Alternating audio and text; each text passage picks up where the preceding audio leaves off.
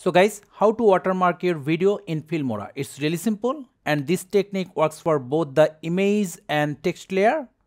So we have our video on the timeline, and on our media section we have the logo. Left click, drag and drop to the timeline. Make sure your logo have transparent background, which means .png file. Now right click on the clip, create compound clip. Let's name it logo. Press on OK.